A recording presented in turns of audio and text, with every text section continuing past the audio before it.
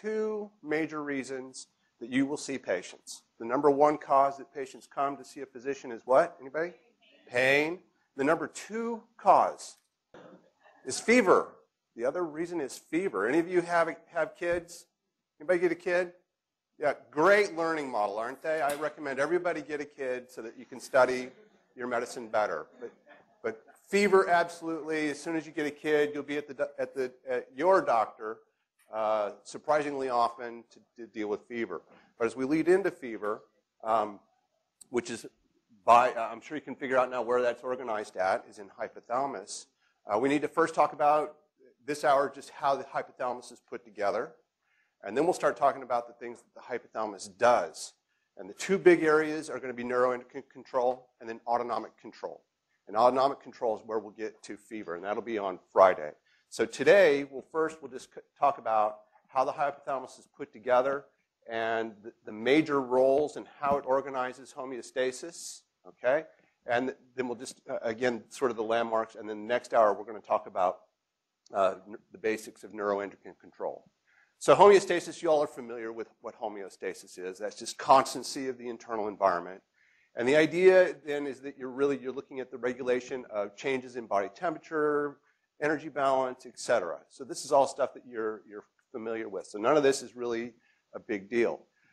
One of the things that you may not necessarily think about, though, in homeostasis is that in certain conditions, such as when we have an infection, your body's homeostasis completely shifts in order to try to optimize your immune response, your reaction to this stressor, as well as make the environment as hostile as possible to any sort of invading pathogen. So that's why we get fever. The reason we get fever is that your immune cells actually proliferate best at that temperature, whereas bacteria don't proliferate well at a fever level. In fact, bacteria proliferate best just slightly below normal body temperature. And so, again, that's the reason then that we shift homeostasis during an infection or other conditions, is in order to optimize our reaction response to that and set the conditions as unfavorable as possible to what that stressor might be. Now, this is the key sort of intellectual point, is this idea of set points. So the reason that your heart beats at whatever rate it is right now is because you have groups of neurons that actually encode that heart rate.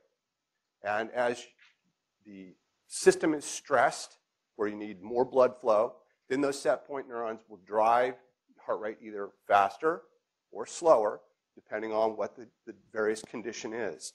So set points then are basically groups of neurons, okay, that have specific discharge rates that are dedicated to a specific physiological process.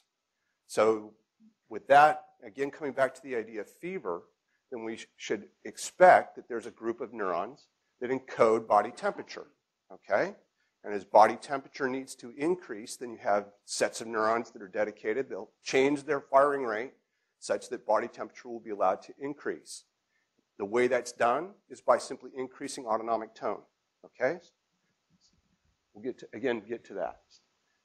The reason the hypothalamus then is sort of considered like the chief center for homeostatic control is because this is where the greatest concentration of nuclei with these set point neurons are. So that's why we're talking about hypothalamus first. So then sort of diagrammatically, this is how we have it. So we have the hypothalamus sort of sitting here, encoding all these set point neurons, and then by controlling the autonomic nervous system and the neuroendocrine system, then we can modulate the way peripheral target tissues operate. And of course, then those tissues need to provide feedback back to the hypothalamus so the hypothalamus knows what's going on out there in the periphery. And then as well, we have limbic brain nuclei that send strong inputs into hypothalamus. So we all know that emotional states have really profound impacts on both autonomic function as well as neuroendocrine function. So if someone's under stress a lot, right, we all are very familiar with the idea that stress leads to, first of all, you can usually see people have straggly hair and, they're all oily and greasy, right? This was you guys last week, right? Is the exams coming up, okay? So then again, that's just that ramped up autonomic control, that ramped up neuroendocrine outflow is again driven by emotional inputs coming into hypothalamus. And then if you have any sort of outside stressors, okay, can directly activate, so infection in the periphery, stress, again, registering into your limbic brain can alter the way the hypothalamus works, or body temperature changes would directly affect hypothalamus. So any of these stress stimuli will, again, sort of be integrated in hypothalamus, and then we'll change these output pathways then to try to restore things back to a homeostatic balance. Okay, hemisected brain. And what we're going to do is we're going to zoom in on this section, because that's where the hypothalamus we're going to see is. You all are already familiar. That is not a baby. That's a monkey. And so just sort of cutting away all the extra brain and then putting some outlines on all of this, because you're going to see this diagram again and again, so I wanted you to see where it comes from. We then can start talking about boundaries of the hypothalamus. So first we'll do it diagrammatically, and then we'll go back and we'll look at this in sections of the brain. So boundaries. The superior boundary is the hypothalamic sulcus. The hypothalamic sulcus is the rostral continuation of the sulcus limitans. And so if the hypothalamus sits ventral to the sulcus limitans, what's that basically tell you the hypothalamus is? What type of structure is that? What sits below the sulcus limitans? Motor nuclei, right? Motor nuclei. Dorsal to the sulcus limitans is our sensory nuclei. So as we look at this then, we know that the thalamus is above. That's a sensory nucleus. We've already talked about how all sensory information flows through the thalamus. Now we're ventral to this. So this is basically a motor structure. Rostral boundaries. So you have the anterior commissure, the lamina terminalis, and the optic chiasm. So this is the end of the embryonic neural tube. And so this is where then we have these big crossing structures run in the lamina terminalis. The inferior boundaries are the infundibulum, the median eminence, the tubercinarium. Now these are appropriately confusing terms. Okay, so let's just talk about it for a second. The tubercinarium, and I'm not going to ever ask you to slice and dice this in subsections, but just so that you understand what the terminology means. The tubercinarium is you see the whole outpouching coming off the ventral part of the brain. That whole structure is the tubercinarium. And then as it tapers down, you then have finally the median eminence. And then as you taper down further, the infundibulum leading down to the pituitary. Sometimes you'll see this called the infundibulum. Sometimes you'll see it called the pituitary stalk. Then the posterior boundary is the mammillary bodies. So now let's take a look at that. So again, you have the optic chiasm in front, rostral boundary, the mammillary bodies as the posterior boundary. That whole structure there would be the tubercinarium. And then as you taper down, you get to the median eminence. And then finally, it's torn off of that section. But then coming off would be the infundibulum or the pituitary stalk. Looking on a hemisected brain, you really don't see much other than the hypothalamic sulcus. You can see the anterior commissure. The lamina terminalis is that thin wall. Down below is a little optic chiasm. Then coming up, again, you can see the median eminence, tubercinarium, and then finally in the back, the mammillary bodies. You'll see this commonly as you move into clinics. It's going to be horizontal sections. So you can see Mickey Mouse, right? And so that's the mesencephalon, the cerebral peduncles. Here you can see a little bit of the median eminence, where it's tapered down, sitting right behind the optic chiasm. Moving up just a little bit, we can see the optic tracts going off to either side. And again, you can see the mammillary bodies here in the back. And so hypothalamus would be bounded by each of those. A little bit further up, again, you can see this whole area now is the hypothalamus. Further up still, coming to the same thing. Now we're starting to run into again, the very top of the mammillary bodies. And then finally, now you're up into the midst of the hypothalamus. Last track then with with the anterior commissure. You're going to typically see sections like this, okay? So the lateral boundary is the one thing that you're never going to be able to see on a section unless it's coronal like this. So the lateral boundary is the internal capsule, okay? You have the fornix that's diving down through here. You can see the anterior commissure. Now the fornix is going to be your key is we're starting to look for nuclei in the hypothalamus. You'll always focus on the fornix. I'll show you a section in just a section that'll make it more clear why. But when you can see these vertical bands in the fornix, you know that you're anterior. And then the fornix is going to turn, and start going back to the mammillary bodies, and it'll form a nice discrete little circular bundle. That's when you know you're in the middle part of the hypothalamus. And then finally, you'll be able to see the mammillary bodies, and you know you're in the back. So we'll go over these sections in just routinely here. So again, you can see hypothalamus, it's all this area. Hypothalamic sulcus is about right there. Okay, optic tract on either side. Same thing, you can see how the fornix still remains vertical, so we know that we're still anterior. This little area here, see how it's arcing? Anybody guess what that nucleus is called? The arcuate nucleus. It's amazing how we come up with these names. Okay, now you can see how the fornix has gotten all bundled up. So we're somewhere out in the middle of the hypothalamus. Again, you can see the hypothalamic sulcus. This lateral boundary is, again, the internal capsule. And finally, we're in the back. We can see the mammillary bodies. And you can see the mammillothalamic tract coming off. And it's reaching up toward the anterior nucleus of the thalamus. We're going to start talking about the zones. And so just to take a look at a figure where you have the zones. So right along the third ventricle, right, is surprisingly called the periventricular zone. And then you have between the fornix, the bundles of the fornix, and the periventricular zone, you have this medial zone. And then last, you have this lateral zone. Now, these are the areas that are probably the best organization for you guys to focus on because it really helps to define this. There we go. It helps to define sort of the sub-areas that are really important to you. And so you have this diagram in your text. And this is where, again, sort of the general organizational principles. So as we go anterior, okay, and posterior, right along the ventricle, you have the periventricular zone. That's really where you have a concentration of your neuroendocrine control nuclei. So they're going to be right along the ventricle, okay? As you move then into the medial zone, and that's where your enteric systems are. So this is where feeding satiety nuclei will be found. And as you go all the way out lateral is where you have cardiovascular systems organized. Okay, so they're just sort of breaking down the body by the different systems. The other big organizing principle, as you're anterior, these nuclei up here tend to drive parasympathetic tone up.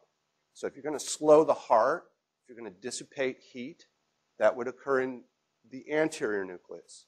If you're going to drive heart rate up, if you're going to acquire heat, then you're going to activate the posterior part of the hypothalamus and increasing sympathetic tone.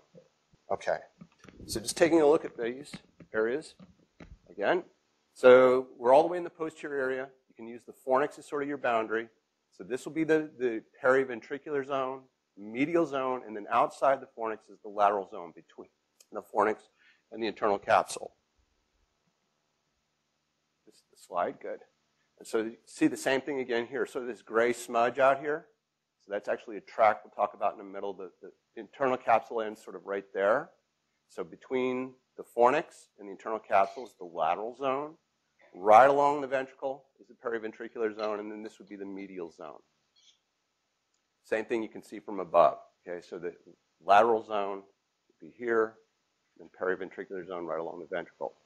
So the regions now is sort of is the old way that sort of the hypothalamus was organized, and it's not terribly helpful as far as what the principles of organization are, other than it kind of gives you an area where you can sort of cluster some of the nuclei. So the regions are referred to as the anterior, the tuberal, which is over the tubercinarium, and then the posterior zone. So just taking a look at those real quickly here on a horizontal section, you would have the anterior zone, sort of the tuberal zone, and then the posterior zone. Now, how it's more helpful is when you consider what nuclei are in those. So as you look at the anterior zone, a lot of the big nuclei that we're going to talk about again and again, the periventricular nucleus. If there's one nucleus you definitely want to keep, you have to trade away all the rest of your hypothalamic nuclei and only keep one. You want to keep the periventricular nucleus. We'll talk about this several times. Anterior, preoptic, suprachiasmatic, this is circadian rhythm. We'll talk about this in a second. Supraoptic nuclei. These are all either involved in autonomic control or neuroendocrine control. Then have the dorsomedial, ventromedial, and arcuate. We're going to learn that all of these are involved in a big way in feeding satiety. And then finally, the posterior nucleus and the mammillary nucleus tend to promote sympathetic tone, and we'll learn that the mammillary nucleus is involved in learning and memory. So the circuitry. Now, one different thing about the hypothalamus than you're used to is that we're going to have neural connections. You're used to that. But now there's also going to be humoral connections. So part of the way that the hypothalamus gains its information is by sort of tasting the blood, tasting the body fluids. And so the neural connections then are going to be involved. We're going to learn about the limbic circuits, the sensory autonomic circuits, and then, of course, the neurohumoral connections. So this is a map I drew out for you, all the relevant, important spots that you need to know. And the straight line means it's a two-way street. Okay, so the main pathway that interconnects the hypothalamus is the medial forebrain bundle. Okay, and again, it's a two-way street running all the way from cortex down to spinal cord. And so information flows both ways up and down this pathway. Take a look at that in a second. You're going to see components of the circuit of Papes. This is where we're going to talk about. You're going to hear a lot about this in the limbic circuitry. Again, part of it is a two-way street. The fornix actually is a bidirectional pathway. Other parts of this circuit are actually in a straight line. The stria terminalis, you guys have seen this many times. This is one of my favorite names in the central nervous system. The ventral amygdalofugal pathway. I just think that sounds cool. I don't know why. It's really neat. Interconnecting the amygdala with the hypothalamus. Dorsal longitudinal fasciculus, we're going to learn that that's probably the most important pathway for the control of the autonomic nervous system. We'll come back to that. There's a mammato-tegmental and a mammallospinal tract, as well as a hypothalamic spinal tract. Okay? And then there's a spino-hypothalamic tract. So anybody guess where can you tell me in the spinal cord where you think that spino-hypothalamic tract might be? Where do you think that might be? Where does it run? Anybody? Runs right along with the spinothalamic tract. Okay? It's just as the spinothalamic tract comes up and it starts to approach the diencephalon, part of the fibers just die ventrally and run down into the hypothalamus. So it all runs in that anterior lateral part of the spinal cord. And then last, we're going to talk about the retinohypothalamic tract here at the end of the day today, or actually the end of this hour today, which we're going to find is involved in circadian rhythms. So just taking a look at some of those pathways. So here you can see the fornix. Probably a guy fornix because it's reaching back and grabbing those mammillary bodies. It's nasty. You can see the anterior commissure. And see how the fornix is your anterior? The fornix has this vertical orientation. And so as you cut it coronally, it's going to have those longitudinal stripes to it. As it turns then and starts going back through this, the tuberal portion of the hypothalamus, see how it turns and gets organized into these straight bundles? And then finally, as you see the mammillary bodies, you know you're all the way in the posterior area. So again, you can key on the fornix to tell you where you are, rostral, medial, or all the way to the back of the hypothalamus. Okay, and then I just put this in because you can see nicely how the mammillothalamic tract comes up to the anterior nucleus of the thalamus. Looking again, coronal section. So we have you can again see the internal capsule. Here's the hypothalamic sulcus. And so you can see this gray smudge out here is where the medial forebrain bundle will run, is in this lateral area of the hypothalamus, has that gray smudge color to it because of the medial forebrain bundle. The ventral amygdalofugal pathway runs right through this. As you look at the brain, you would call this the anterior perforated substance. You can see the optic tract, and again, sort of the arcuate nucleus, the median eminence down below. And then again, as you're all the way in the back, okay, you can see the mammillary bodies. You can see the mammillothalamic tract starting to come off that. All right, so as we get to the posterior part, now key on how the ventricle is closing off. And so you would have the dorsal longitudinal fasciculus, runs right here along with the medial forebrain bundle at this level. And then that tract is right here, just sitting on the cusp. Again, right below where the aqueduct is closing down. And then as you run back through the fourth ventricle, it stays right in this same spot all the way through. Now closing down, we're at the obex, so the fourth ventricle is closing down. And see how now the dorsal longitudinal fasciculus is going to get captured right ventral to the ventricular system. And where that ends up then running, as we're closing up, it ends up then running right along, again, just below the central canal remnant, where it's going to be organized right where it can get into those intermediolateral cell columns. Okay, and this is in cervical cord, and just right at the cervical thoracic junction, where you can see now the intermediolateral. This would be sympathetic preganglionics, but you remember that that's along like a sausage, right? And the cervical section is where the parasympathetic preganglionics, as well as down in the lumbosacral cord, that same sausage continues. You don't see it in those sections because the ventral horns get big with all those motor neurons and sort of obscures it. But the DLF is running right in this pathway, okay, right in here, where it has access, immediate access, right into those target neurons that they're headed to. So it's just like the motor fibers run right along nearby the motor neuron pools that they're headed towards. So again, that same organization holds together. Okay, looking at the circumventricular organs.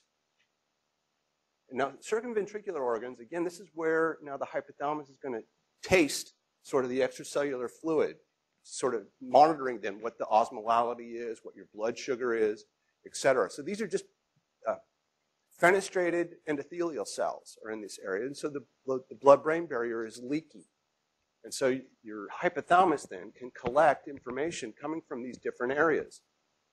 Again, one of my other favorite terms, the organum vasculosum. That sounds like it should be naughty, but it's just the anterior part of the lamina terminalis where it's leaky, okay?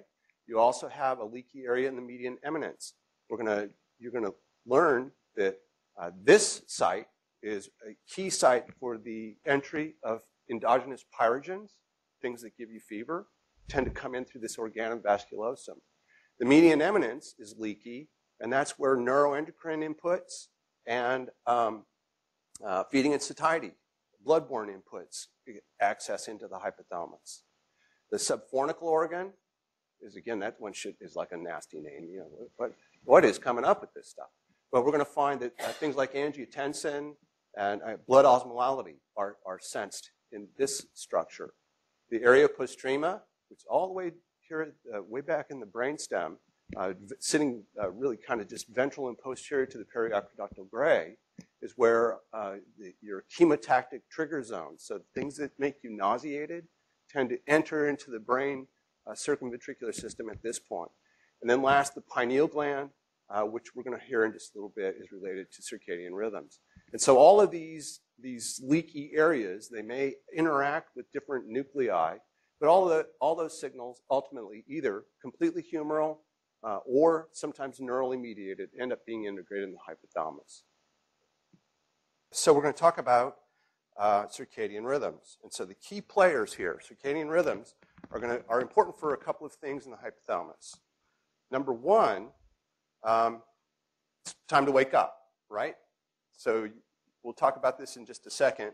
You guys all probably, given the choice, will spring out of bed at what, 11:30 in the morning, something like that? By the time you get to be ancient like me, or God forbid, like poor Nakum Daphne, then it comes to be 6:30 in the morning, and you're like, oh my God, I've slept way in late. And so again, we'll talk about the biology of that. But again, just that normal sleep-wake cycle is set up by the way light resets the discharges of hypothalamic nuclei. The other thing that this is important for, we'll talk about this more in the next hour, is the normal sort of the daily rhythm in your anterior pituitary hormone levels are all run by your circadian rhythms. And so these two components are ones that we're going to talk about typically. As well, I have a slide in a minute that panics students every year. See, you're already looking at it, freaking out. Don't worry about it. You don't have to memorize that. But it becomes the same circadian rhythms is why you're going to see patients come to you with heart attacks, for some reason, always tend to occur in clusters right before dawn is the typical time for heart attacks to occur. As well, a lot of cancer therapies, just amongst others now, tend to be timed at particular times of day because your body is best attuned to sort of receive that treatment at given times of the day. And it's all based on these circadian rhythms. So let's just take a look at how that works. And so you have light striking the eye, sun's on, and so the light striking the eye comes along the optic tract. The optic chiasm, sitting right on top of that, amazing name again, suprachiasmatic nucleus. So this is your chief circadian pacemaker, is in the suprachiasmatic nucleus. And the suprachiasmatic nucleus talks to the paraventricular nucleus, that then talks down to the intermediolateral cell column, so that would be the dorsal longitudinal fasciculus, and it then ultimately impacts on the superior cervical ganglion. And light holds that in an off state so that we don't have that signaling at all. As we remove the light, then the superior cervical ganglion would be disinhibited, and so it now starts to discharge, and it sends a projection to the pineal gland, releasing norepinephrine into the pineal gland, and the pineal gland then releases melatonin that works back into the hypothalamus on the suprachiasmatic nucleus to reset its rhythm. So the suprachiasmatic nucleus will normally operate in a 25-hour on-off cycle. The light input simply resets everything back to a 24-hour light-entrained cycle. So that's what the melatonin is essentially doing. So I think this diagram is the one that you have in your notes. It's the same sort of, let's get the rest of it to go up there. There we go. Okay. So the pathway is referred to as the retinohypothalamic tract. We already talked about that. It's basically running with the optic tract. No fancy, nothing else to memorize. The slight point of departure is that you have these melanopsin-containing retinal ganglion cells. So these are the ones that are receiving light, that are signaling to the suprachiasmatic nucleus. This is a non-visual pathway. Okay, so there's no vision information in this pathway. This is simply light is on, light is off. That's all that those neurons, these retinal ganglion cells, are detecting. So otherwise, they're not involved in the visual pathway at all. That then projects to the suprachiasmatic nucleus, which again influences the activity of the paraventricular nucleus. So already you have then this idea, I said that this is the chief pacemaker, right? Because this is the cells that now drive other subsets of cells. And so these would be called slave oscillators. And then that's the paraventricular nucleus through the dorsal longitudinal fasciculus is going to suppress activity in the superior cervical ganglion. You lose the light, superior cervical ganglion can discharge, releasing norepinephrine into the pineal, which then releases melatonin, and the melatonin works back on this chief master pacemaker and regulates the expression of these different genes, which again, I think anybody could guess what clock is related to, right? The naming scheme is, again, I think, imaginative. The good thing is that I'm not going to ask you, or I'm not even going to talk to you about all the details of the interregulation of these genes, okay? You should be aware that clock, BAML, cry are related to the regulation of circadian rhythms, but what all those specific interactions are, I don't think is important for you to know. I think the important things for you to know, the suprachiasmatic nucleus is the master pacemaker, and it influences then other nuclei that are yoked to it, and those would be called slave oscillators. And in this case, the paraventricular nucleus, in a sense, acts as a slave oscillator for the suprachiasmatic nucleus. We'll also find out that the paraventricular nucleus is an important site for the release of anterior pituitary releasing hormones. And so you can then see that the biology of that is just exactly like this regulation of melatonin secretion, but now other sets of neurons would be influenced now to change the release of anterior pituitary releasing hormones. Okay, I think that covers these. So a few disorders of circadian timing. Phase shift. Okay, so this is jet lag. And it occurs because, and again, the details of this you don't need to know, but there's simply one set of genes changes its regulation quickly, whereas other sets of genes reset slower. That's the simple explanation for what jet lag essentially is. Your brain gets discombobulated, and one group of neurons isn't completely sure what another group of neurons is doing. I found that anybody ever do it, a good deal of travel? How many have traveled, flown to Europe a couple of times? What's the best way to reset your clock? Do you know? Stay awake. Stay up in the light, and you'll reset your pacemaker. Okay? If, God forbid, you get off the plane, you go to your hotel, and you go to sleep, you're going to be ruined for the entire week. So stay awake. So jet lag is cured by light. We were talking about delayed sleep phase syndrome. You guys aren't teenagers anymore, but you're barely past that, I think, most of you. And so, yeah, jumping out of bed at the spry hour of 11:30 is, again, simply because the whole light-dark cycle signaling in these genes simply becomes shifted so that your body thinks that it's time to wake up at 10:30 and stay up till 2, and then wake up, again, with a change in the way your body's regulated to light.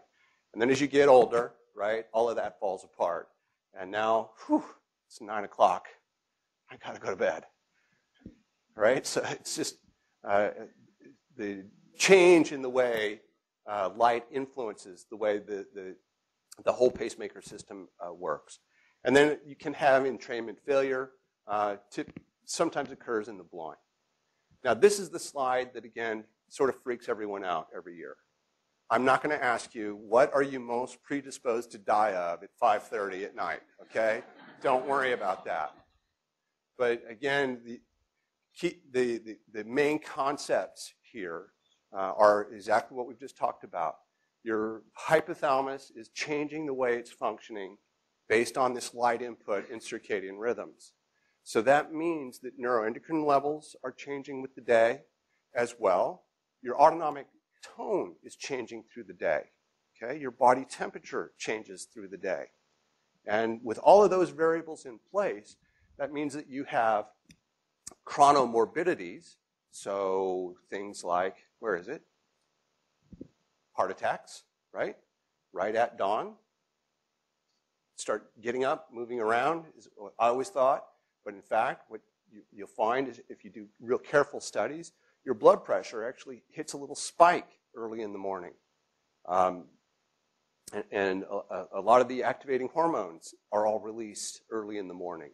So, and these seem to be related then to these cardiac-related symptoms or problems or death. Okay?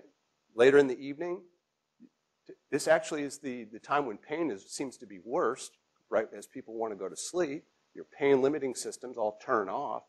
But as well, at this later time in the afternoon, anybody, an athlete? How many athletes do we have here? Or at least believe that they're athletes. When is your peak performance? Anybody know when is peak athletic performance in the day? It's about 5 p.m., not 7 a.m. Peak athletic performance is in the evenings. Okay, so that's it for the sort of the structure. So again, let's just then cover what the main points are. Because these are the softball questions. This is where you guys are just going to knock the ball out of the park when you come to the exam, right? The nice, easy, I was alive in there, so I got all this right. So the boundaries.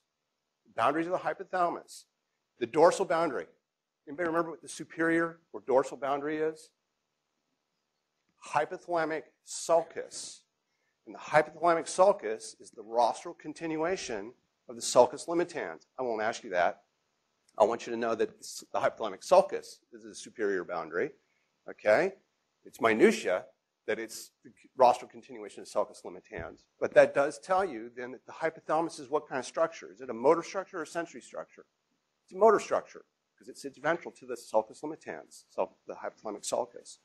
The anterior boundary is the optic chiasm, the anterior commissure, and between those two is the lamina terminalis. That's the end of the rostral, the embryonic neural tube, okay? The ventral boundary is basically the bottom of the hypothalamus, okay? So the big structure would be the tuber cinereum, and that tapers down into the median eminence, and then that would taper down further into the infundibulum or the pituitary stalk. The posterior boundary is the mammillary bodies. So what is the one structure you cannot see unless you coronally section or horizontally section the brain? The lateral boundary, which is the internal capsule. Okay, so those are your boundaries. The rostral end of the hypothalamus drives tone in what component of the autonomic nervous system? Parasympathetic. The posterior part of the hypothalamus drives sympathetic tone. Okay, so we'll come back to that as we get to both feeding and satiety, and especially the control of body temperature. And then we have the different zones. So the paraventricular zone, we're going to find is related to neuroendocrine control. The medial zone is really where you're going to find nuclei related to control of enteric systems. And then the lateral zone is related to cardiovascular tone. And then last, we talked about just circadian timing. The chief pacemaker is what nucleus? Suprachiasmatic, okay? Suprachiasmatic nucleus. Then any of the other nuclei that are responding to the suprachiasmatic would be considered a slave oscillator, okay?